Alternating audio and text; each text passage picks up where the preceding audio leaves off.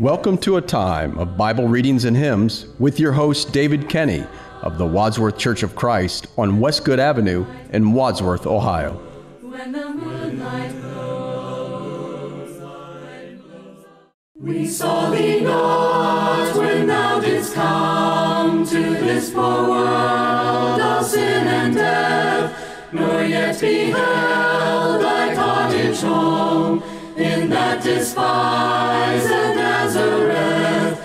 But we believe thy footsteps trod in streets and plains, thou Son of God. But we believe thy footsteps trod in streets and plains, thou Son of God. We saw thee not when lifted high amid that wild and savage crew, nor heard we that imploring cry, forgive, they know not what they do. But we believe the deed was done that shook the earth and nailed the sun. But we believe the deed was done that shook the earth and nailed the sun. We gaze not in the open tomb where once thy mangled body lay, nor saw thee in that upper room, nor met thee on the open way. But we believe that angel said, why seek the living with the dead? But we believe that angel said, why seek the living with the dead? We walked not with the chosen few, who saw thee from the earth ascend, who raised to heaven their wandering view, then low to earth all prostrate bend. But we believe that human eyes beheld that journey to the skies. But we believe that human eyes beheld that journey to the skies. Acts chapter 19. And it came to pass that while Apollos was at Corinth, Paul had passed through the upper coast, came to Ephesus, and finding certain disciples, he said unto them, Have ye received the Holy Ghost since ye believed? And they said unto him, We have not so much as heard whether there be any Holy Ghost. And he said unto them, Unto what then were ye baptized? And they said, Unto John's baptism. Then said Paul, John verily baptized with the baptism of repentance, saying unto the people that they should believe on him which should come after him, that is, on Christ Jesus. When they heard this, they were baptized in the name of the Lord Jesus. And when Paul had laid his hands upon them, the Holy Ghost came on them, and they spake with tongues and prophesied. And all the men were about 12. And he went into the synagogue and spake boldly for the space of 3 months, disputing and persuading the things concerning the kingdom of God. But when divers were hardened and believed not, but spake evil of that way before the multitude, he departed from them and separated the disciples, disputing daily in the school of one Tyrannus.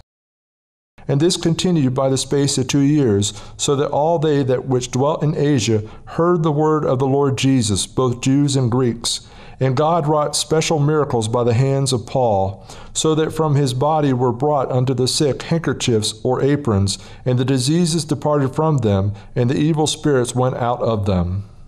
Then certain of the vagabond Jews, exorcists, took upon them to call over them which had evil spirits the name of the Lord Jesus, saying, We adjure you by Jesus whom Paul preacheth. And there were 7 sons of one Sceva, a Jew, and chief of the priests, which did so. And the evil spirit answered and said, Jesus I know, and Paul I know, but who are ye?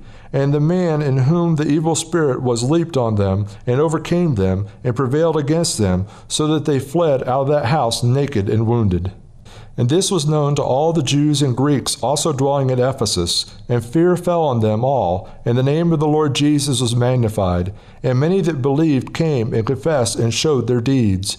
Many of them also which used cursory arts brought their books together and burned them before all men, and they counted the price of them, and found it 50,000 pieces of silver. So mightily grew the word of God, and prevailed. After these things were ended, Paul purposed in the Spirit, when he had passed through Macedonia and Achaia, to go to Jerusalem, saying, After I have been there, I must also see Rome. So he went into Macedonia, 2 of them that ministered unto him, Timotheus and Erastus. But he himself stayed in Asia for a season. And the same time there arose no small stir about that way. For a certain man named Demetrius, a silversmith, which made silver shrines for Diana, brought no small gain unto the craftsmen, whom he called together with the workmen of like occupation, and said, Sirs, ye know that by this craft we have our wealth.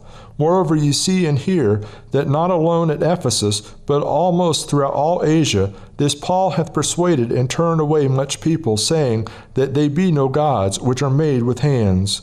So that not only this our craft is in danger to be set at naught, but also that the temple of the great goddess Diana should be despised, and her magnificence should be destroyed, whom all Asia and the world worshipeth.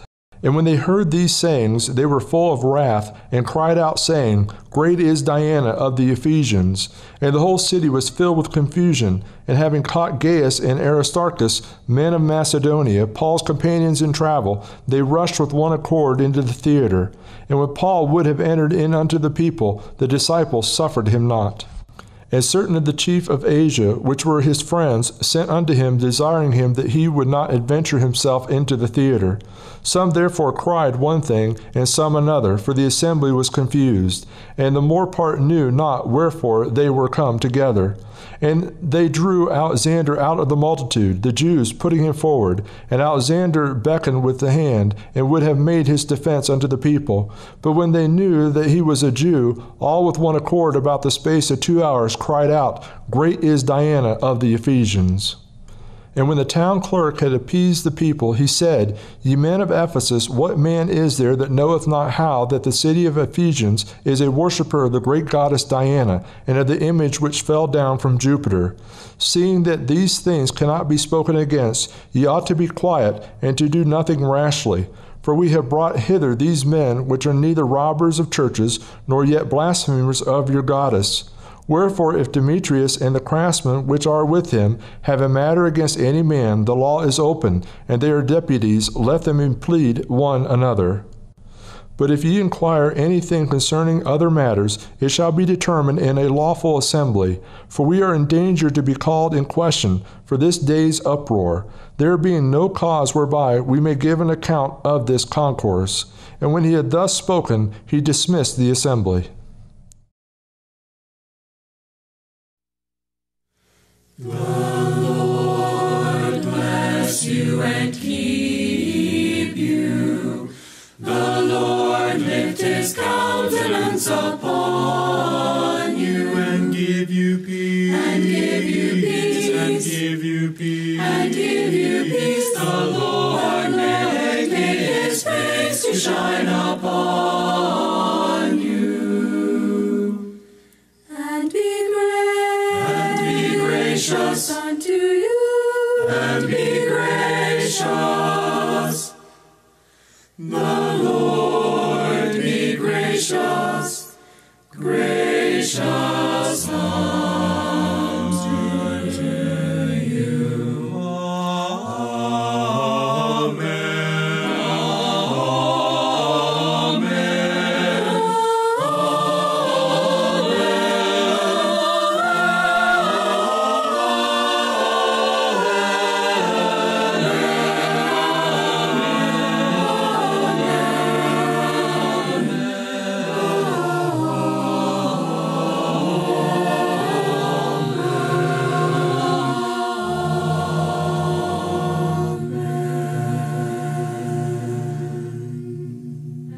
Amen. Bible Readings and Hymns with your host, David R. Kenny, with the Church of Christ in Wadsworth, Ohio. Recorded at WCTV Studios, with music provided by Andy Robison, www.churchofchristssongs.com. Bible Readings and Hymns has been produced by the Gospel Broadcasting Network. When the